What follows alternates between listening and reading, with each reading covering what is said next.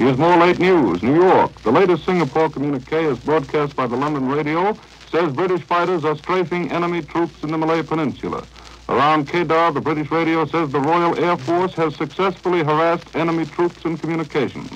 And British fighters drove off 3 attempts by Japanese planes to raid Penang. In Burma, waves of British fighter planes roar over Rangoon at every alert. But the Burmese capital has not yet been bombed, according to London radio, heard in New York by the NBC listening post.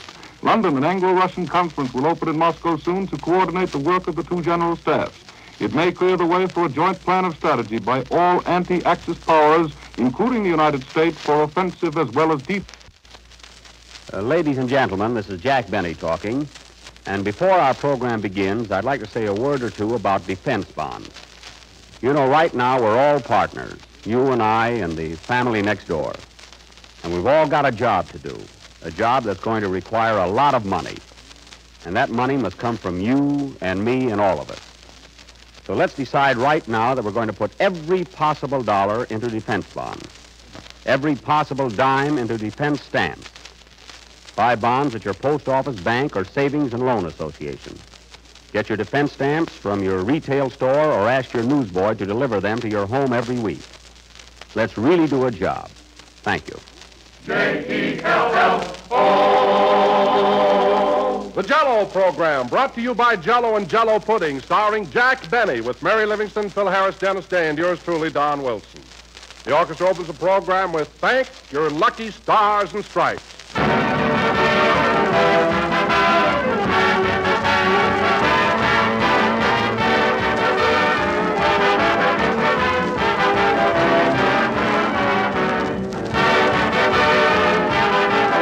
For many years, dessert lovers have been buying Jell-O and looking for the big red letters on the box. J-E-L-L-O. Jell-O is a trademark, the property of General Foods. And folks have come to know that it stands for the very finest in flavor and quality. Today, as always, the Jell-O that you enjoy so much comes in that same familiar package with the big red letters on it. But the Jell-O inside that package is new and different. Now, Jell-O brings you more flavor than ever before.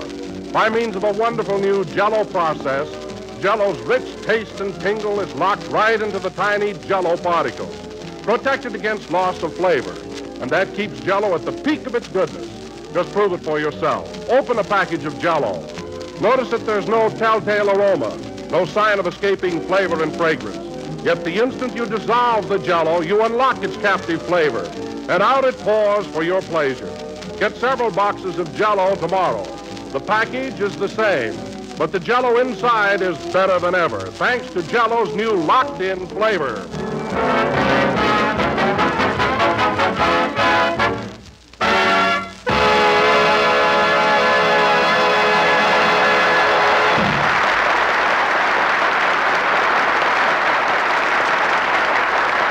That was Thank Your Lucky Stars and Stripes, played by the orchestra.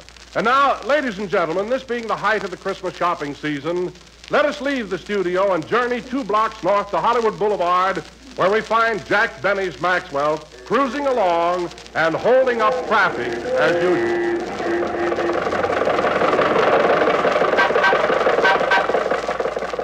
Gee, I wish we could find a place of... Come on, get going, get going. Take it easy, will you? What's the rush? Get that cement mixer off the street. Says you. Guy's lucky I got my glasses on. Rochester, can't you step on it a little bit? Boss, this car couldn't go any faster if it was spring and there was a pretty Maxwell up ahead. All right, then, just drive. Boy, the streets sure are crowded today. I hope I can get all my shopping done. How far is it to the store? About 8 more blocks. Do you think we'll make it by Christmas? Mary, we've got 10 days. It's a cinch. And don't be so... Whoop! There's a place, Rochester. Where? Oh, somebody else pulled in there. My goodness, we've been an hour and a half just looking for a place to park the car. Well, why don't you spend 15 cents and put it on a lot? Because the streets belong to the people, and I'm a people. I mean... Oh, for heaven's sake, Rochester. What's the matter? You just missed another swell place to park, up by that lamppost. That's all right. This car only turns left. Oh, yes, I forgot. The steering rod's broken, Mary. Well, if the car doesn't turn right, how are we going to get back to Beverly Hills? I got it all mapped out, Miss Livingston. We go straight to Pasadena, left to Bakersfield, left to Oxnard, then down the coast and home.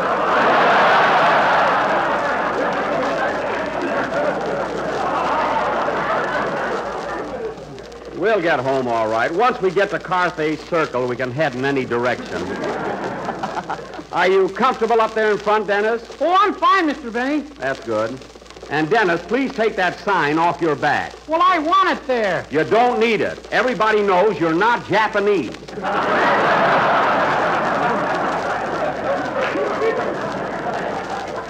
Now take it off. Well, I've been mowing your lawn so much, everybody calls me Togo. Never mind. The kid's got a face like Jiggs, and he's worried. Believe me, Dennis. Whoop, whoop. There's a whoop, whoop. What are you whooping about?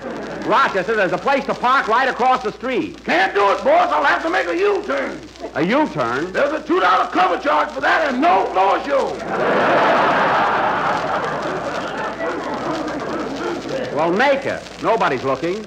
Grab hold of the door, Mary, so it won't fly open. The door's on your side. Oh, yes. Well, here we are. Uh-oh, a whistle. Is that a policeman? It ain't the Chattanooga choo-choo.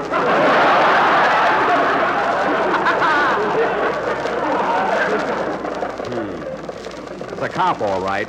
Shut the motor off.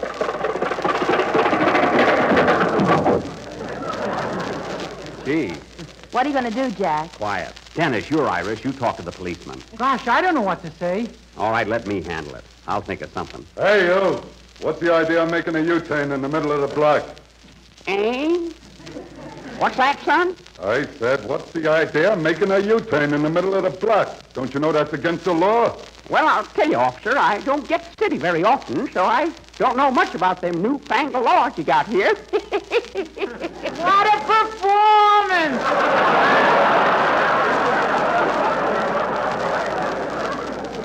Esri, be quiet. You see, officer, I live out Sherman Oaks way, and I just drove my old lady and my boy in to see Santa Claus. Patooey. Ain't that right, Mirandy? You're darn tootin'. Patooey. This is the missus, officer. Glad to know you, ma'am. Now, look, old-timer, you got to observe the traffic rules while driving in the city. Well, I'll tell you. Get your gun, Pa. That man's a revenuer. Esri. Well, officer, I reckon we'll mosey along now. Thanks very much for your advice. All right, old-timer, but don't let this happen again. I won't. So long. Merry Christmas, officer. Merry Christmas. Merry Christmas. Merry Christmas. Well, gotta get the shopping done. Drive on, Zeke. Oh, boss, come now. Rochester. Get going, Zeke.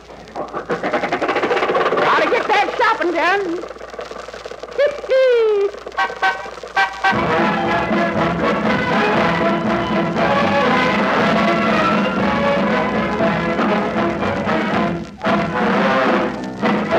One hour later. Whoop, whoop. There's a place over there, Rochester. Oh, darn it. Someone beat us to it. Now listen, Jack. If you don't put this car in a parking lot, I'm getting out. Oh, all right. But I don't see what... Rochester, stop in front of that cigar store. I'll be back in a minute, Mary. You can cash in those coupons some other time. Okay, Smarty, but if those pearl necklaces, number 58, are all gone, you'll be the one to suffer. Now, where's the parking lot? There's one up the road a piece, Pa. Patooey. Dennis, you're not a rube anymore, so take that blackjack gum off your tooth. Rochester, drive into this parking lot here. Okay, boss.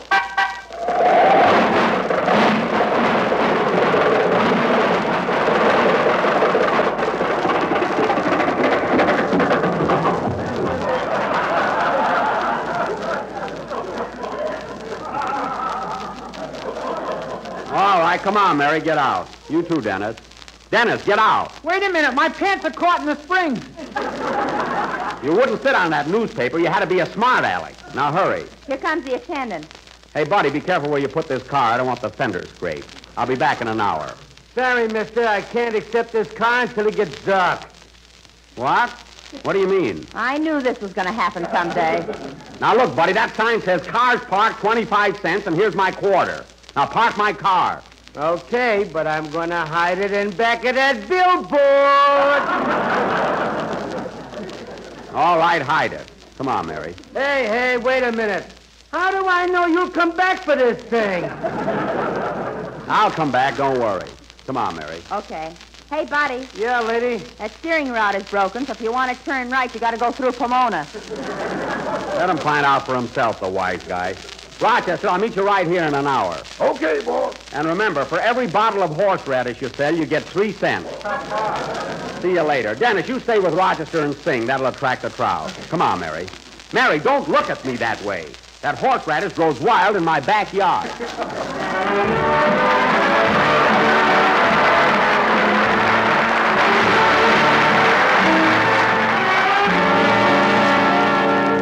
You're my filigadusha, shinamarusha, ballaralda, bum-tootie, rose-o-day.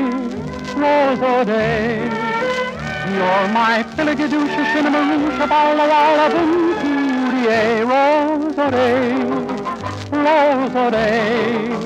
You're my filigadusha, shinamarusha, ballaralda, bum-tootie. You're daring, you're darling, you're lovely. That's what I mean when I say Rose-o-day, Rose-o-day. You're my filigadusha, shinamarusha, ballarala, bum-tootie.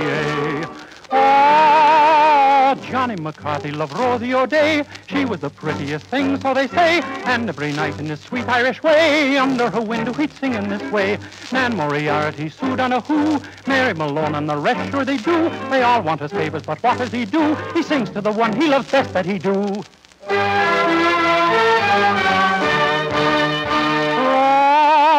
Rose-o-day, Rose-o-day.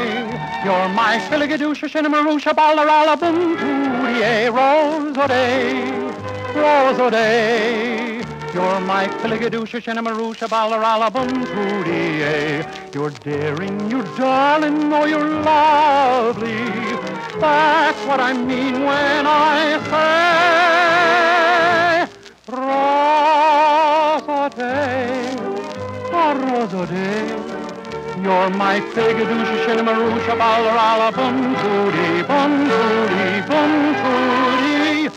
Sweet Rose-o-day.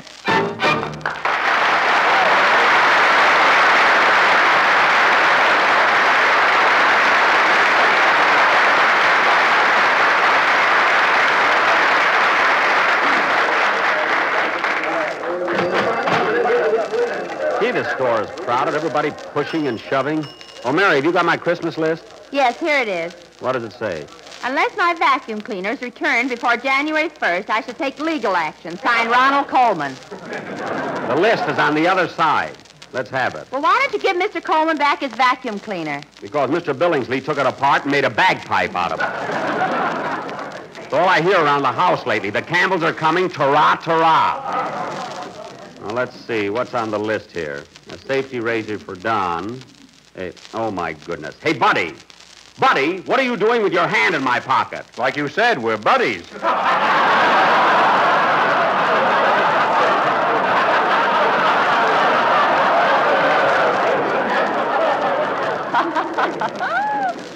You're a pickpocket. Get out of here. Now, let's see. Let's see, a razor for Don, a dozen blades for Phil, and a bird on a stick that goes brrrr for Dennis. Remember, Mary, last week he told me he wanted one. You told me at Ciro's last night you were going to buy Dennis a grand piano. Last night I had over 4 glasses of Muscatel. I'm all right now, so where's the toy department? Let's ask the floor walker. There he is. Oh, yes. Dennis will love that bird on a stick. How much do they cost, Jack? Oh, 15 cents or $15. Who knows? You do. All right. Anyway, he'll love it. Pardon me, sir. Are you the floor walker? What do you think I am with this carnation? A flower pot?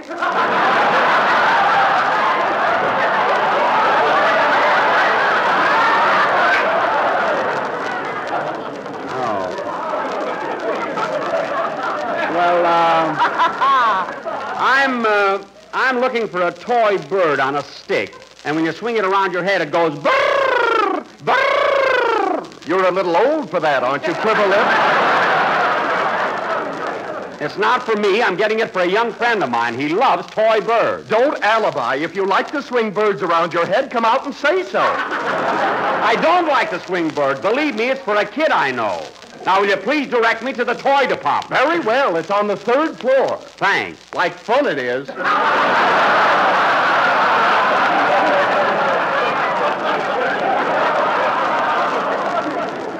Never mind. I'll locate it myself.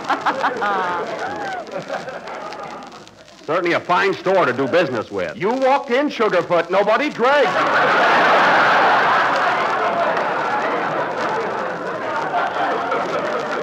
Oh, quiet. Come on, Mary. I think the toy department is over there in the back there. Say, Jack, what are you going to get me for a present? Well, Mary, I thought I'd buy you something to go with that sable muff I gave you last year. Sable muff? That was rabbit. It was sable. Rabbit. I was walking through the farmer's market yesterday, and it snapped at a head of lettuce. Listen, Mary, a lot of sables are vegetarians, too. And it happens that... Oh, my goodness. Now, look, buddy, I'm warning you for the last time. Take your hand out of my pocket. Ouch, my finger. You asked for it. Now, give me back that mousetrap. Hand it over. The cheese, too? There's no cheese in it. This one's for pickpocket. Now, get away from here. Now, Mary, I think if we go down this path... Say, look, Jack, look who's coming. Isn't that your boarder? Oh, yes. Hey, Mr. Billingsley.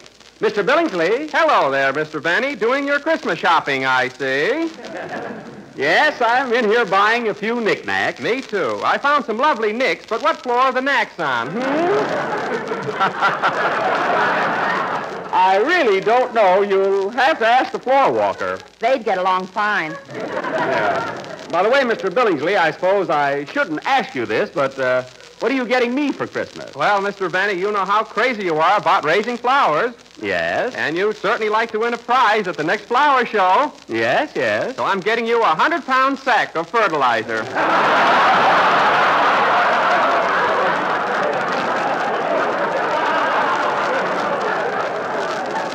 Goodbye. Goodbye. Well, it's a practical gift, I'll say that. Come on, Mary. There's the toy department at the end of this aisle here.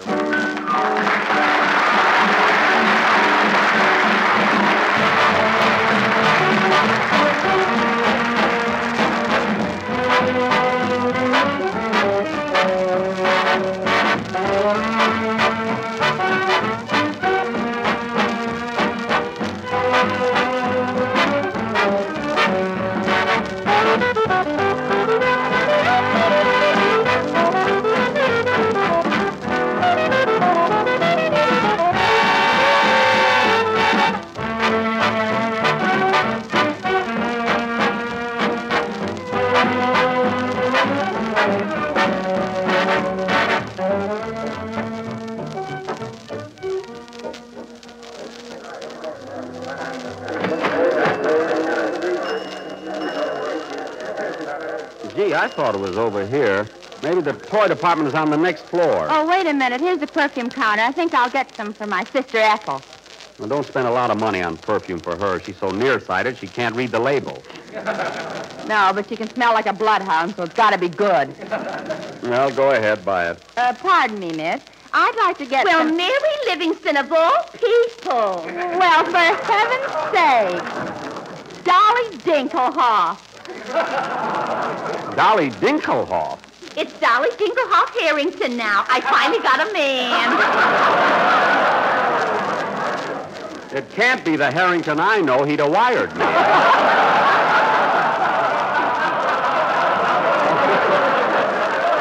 What's new with you, Mary? Anything exciting? Oh, I'm still on the radio. You know, I always thought you'd marry Butch Leroy, the fellow that worked at the gas station. Oh, we broke up, Dolly. I haven't seen Butch in years. Well, you should have hung on to him. He's got his own gas station now with 3 grease pits.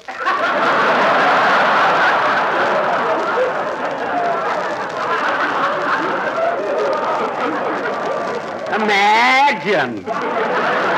Can't be Tom. Hey, who's this gentleman with the gray hair? Anything serious? Oh, pardon me, Dolly. This is my boss, Jack Benny. Oh, hello, miss. Gee whiz, Jack Benny. You know, I heard you do Dr. Jekyll and Mr. Hyde last week. What a performance! Can't be Tom Harrington. Well, thanks, Dolly. Come on, Mary. You can get your perfume later. All right. So long, Dolly. So long, Mary. I'll tell Butch I seen you. Butch Leroy. I bet that Butch was a corny guy. At least he was a gentleman. What do you mean he was a gentleman? When all the lights went out the other night, you grabbed me and wanted a neck. Well, I was so nervous I didn't know what I was doing. Well, look who's here. Hiya, Jackson. Mary. Are you shopping around too, Phil? Nah, I'm just waiting for Alice. She's up there in the beauty saloon having her hair done. He's only got one line on the program, can't get it right.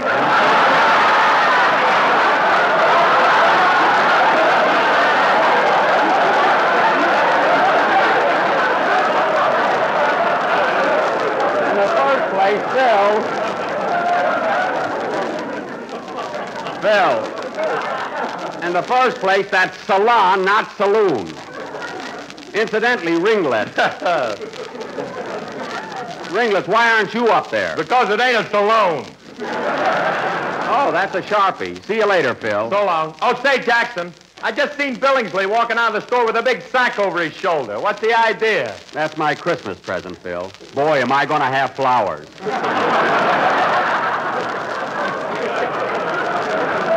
Big ones yet. And how? Come on. Huh? Come on, Jack. We're going to get that toy for Dennis. Oh, yeah. Oh, wait a minute, Mary. Phil just reminded me of something. Let's go down to the bargain basement and get some cheap ties for the boys in the orchestra. Oh, Jack, why don't you get him some good ties? Look, Mary, as long as the elastic snaps in them, they're happy. Come on. Here's the door to the basement right here. Jack, I am not going down to the bargain basement this time of the year. It's murder down there. Oh, it won't be so bad. Open the door. Okay.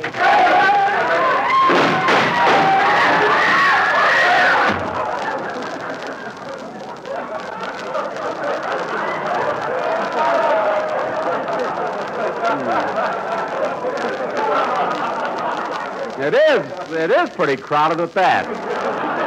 Come on, we'll get Dennis's toy. I can just see that kid's face Christmas morning. Oh, here's the toy department. Where's the clerk? Here he comes. Oh, yeah. Welcome to the toy department. What can I do for you? Look, I'm interested in a toy bird on a stick for a young friend of mine. Well, I don't know if we got one, but here's a novelty that all the kids is crazy about. A chemistry set. A chemistry set? Yeah. You know, it's a science thing with a lot of chemicals. Oh, you mean chemicals, huh? Take it, Jack. It'll make a beautiful Christmas present. Mary. Well, it's nice, all right, but aren't these chemicals a little powerful? Are they? I give one to me youngster on his birthday, and he blew up 3 cigs before they got him. Well, I don't think I'd care for that. I'm interested in a toy bird on a stick. Well, here's something that's not only fascinating, but entertaining as well. A mama doll. A mama doll? Yeah. See how it works? Well. Ain't that the nuts?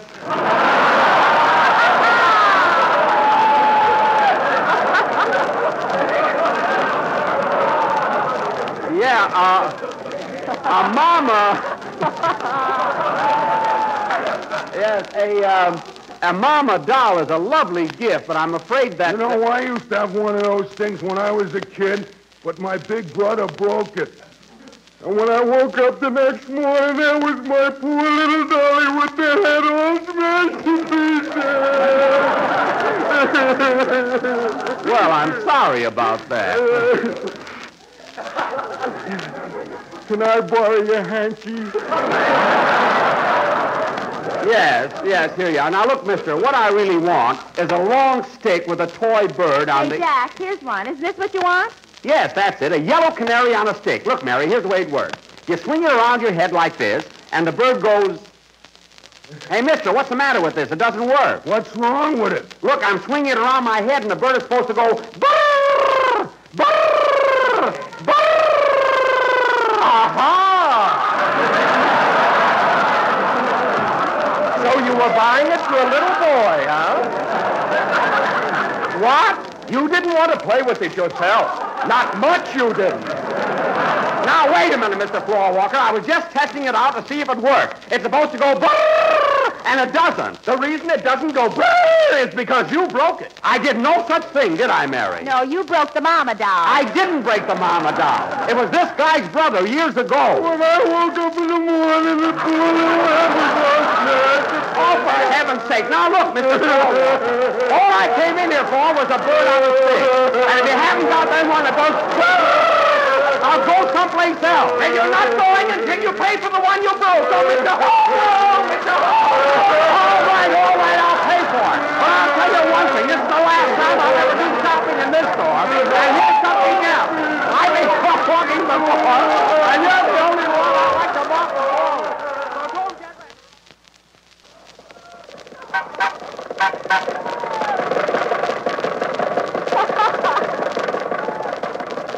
Fine lot of shopping I did today. I'll have to start over tomorrow. Gee, it's getting dark. Yeah. Say, Rochester, how are the headlights on this car? Boss, they've been ready for a blackout since 1922.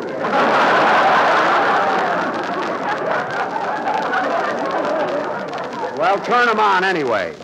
By the way, Rochester, are there any blackouts down on Central Avenue? Yes, sir, night and day. Oh, what I meant was... Hey, Jack, there's that policeman who was going to give you a ticket. Oh, yeah, slow down, Rochester. Howdy, officer. Got my shopping done. Going back home now.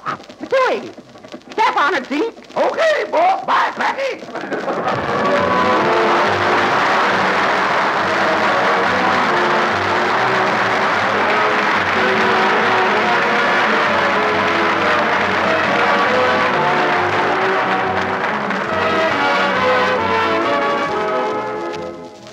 Have you good people ever noticed how a tempting meal can cheer you right up? It needn't be elaborate. Fragrant old-fashioned beef stew will do it. But be sure to wind up with a grand dessert. A dessert like Mary Livingston's favorite. It's called Jell-O Pear Whip. The most enticing dish you ever dipped a spoon in. And here's how you make it. Prepare as usual, one package of Jell-O imitation strawberry flavor. Chill it until cold and syrupy. Then place in a bowl of cracked ice and whip it up till it's fluffy and thick and luscious, like rose-colored whipped cream.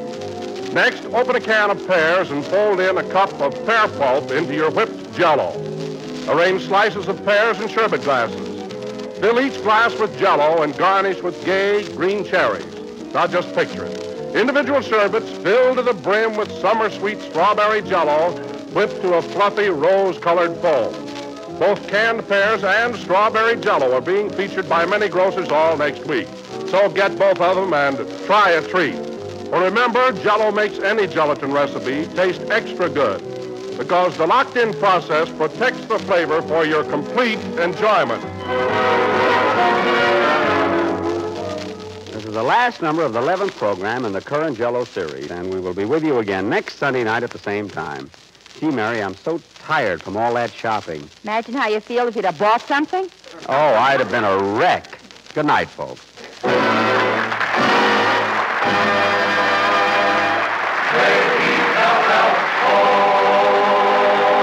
Jell-O program is written by Bill Morrow and Ed Beloy.